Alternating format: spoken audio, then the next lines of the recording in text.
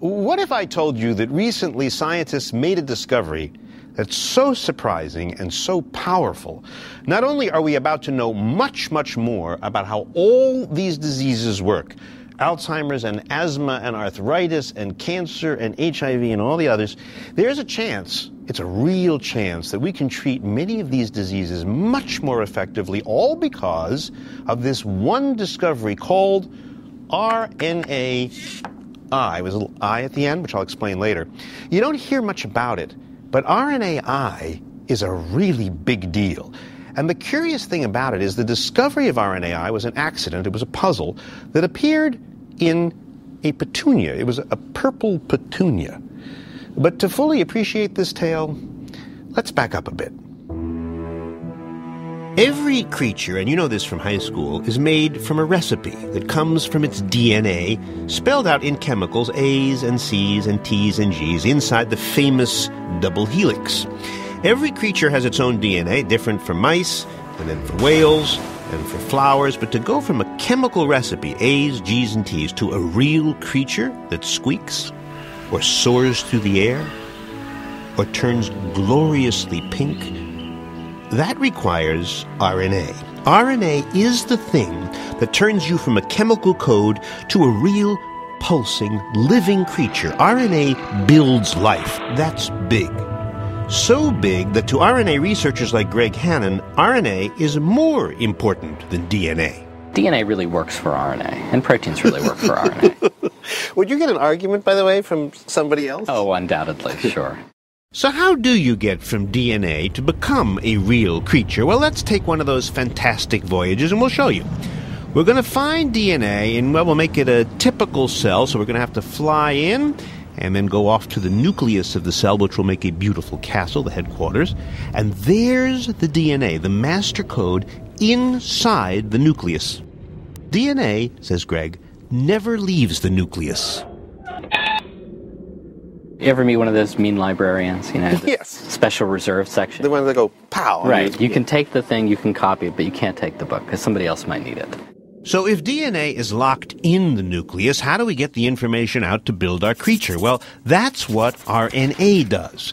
That scribe, copying recipes out of the cookbook and throwing them out the window, out to the cytoplasm C that makes up most of the cell, all those recipes floating through the air, they are RNA.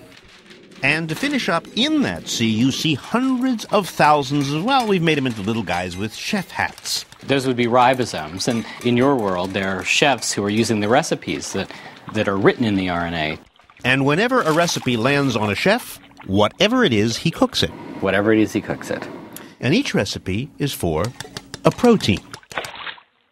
Proteins build cells, bone cells, brain cells, all cells. So all these chefs are basically building you. You are made of proteins. And because of RNA, we can copy, we can distribute, and we can cook up you and me. And RNA's been doing this for more than 3 billion years. But there was something spectacular about RNA that nobody knew till just a few years ago, and they learned about it, as we told you, by accident. Here's a good one.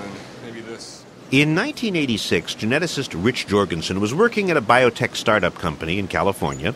He was asked to create a spectacularly dazzling flower. That looks good. To attract investors. So that we could convince venture capitalists, investors, to give us more of the green stuff, more money. Still, back in 1986, geneticists didn't know how to work that easily with, say, roses. And so we began with a simple plant, regular garden variety petunias.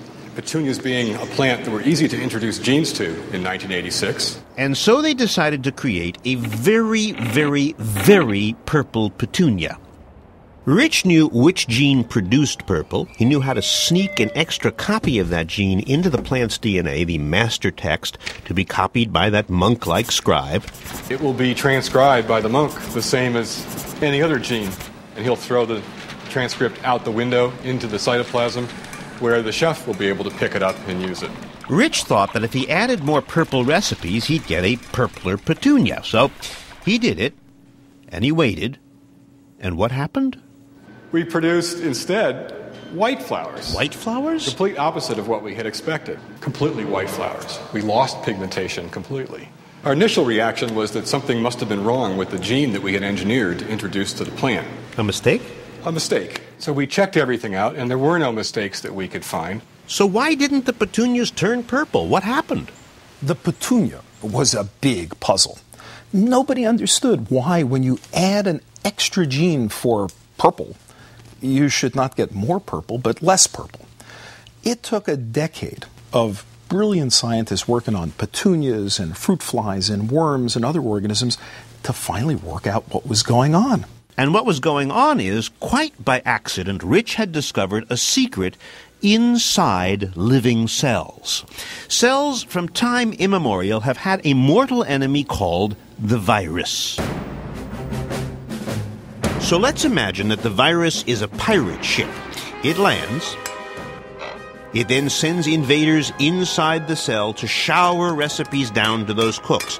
But some of those recipes, you'll notice, look a little different.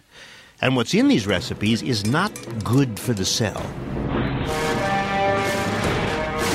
No, it's decidedly not good for the cell, because the sole purpose of that virus is to make additional copies of itself, and to the point that the entire cell is filled up with this, and the cell explodes, releasing these viruses to go and then infect whatever other cells they can find.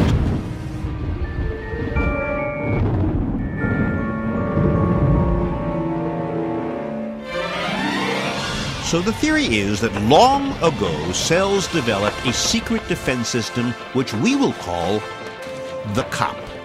What the cop does is when viruses invade and create showers of murderous recipes, the cop looks and thinks, some of these have a very fishy shape. It's a chemical difference which comes down to some of the viral recipes are 2 pages instead of 1, and one side is a mirror image of the other. But the point is, to the cop, there's something not right about this shape. So when they see it in that shape, They say virus. They say, uh-oh.